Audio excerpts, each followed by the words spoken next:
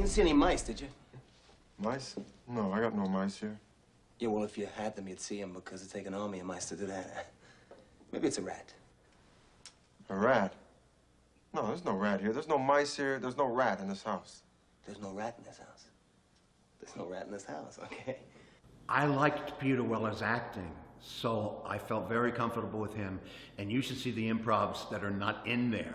I did an improv that I got on a train, my character, and I limped. I was limping. I said, why am I limping to myself? I said, I'll go with it. Later on, I didn't limp because I didn't run with this improv. I get on a train at, say, 42nd Street, because it's supposed to be New York, in New York, and there were rats on the train. By the time I got off, they had attacked my leg completely. I had to knock the freaking rats off, and that's why I limped.